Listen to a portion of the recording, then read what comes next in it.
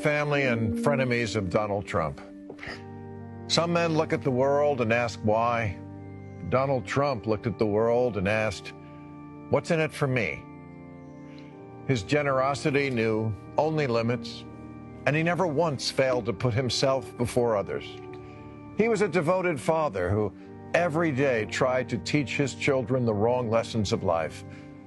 Be quick to anger, never let go of a grudge, see the worst in people, and treat them all equally, based strictly on how much money they make and what they look like. So many wanted to speak here today, but couldn't break their non-disclosure agreements. And our hearts go out to Melania, who RSVP'd maybe.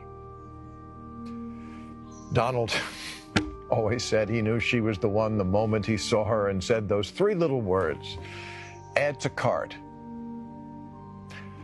Donald loved so many things: money, golf, lawsuits, porn stars, dictators, organized crime, and the 35% of the American people who still like him. The other 65% could go fuck themselves. He once said that the experience of not being in Vietnam taught him the most important lesson of all, that there's no problem so big you can't lie your way out of it. And when it came to flouting the law, he was a criminal's criminal, and intellectually a midget among giants, a man of few words, about 100, mostly tremendous, disgusting, strongly, and shithole. Donald Trump never met a man he liked, and yet he always suffered fools. You could tell him anything and he'd believe it. It's painful to think he could still be with us if only his personal physician wasn't that lady who believed medicine came from outer space.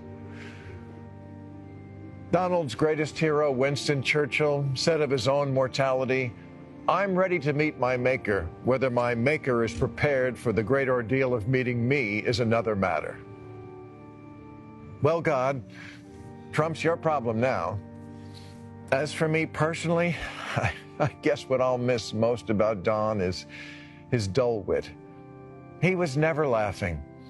And when he made you laugh, it was always unintentional. But as a walking parody of himself, he was a challenge to satirize and made me a better comedian for it. He died as he lived, wearing makeup and lying in front of all of us. So, fly free, whiny little bitch. Fly free.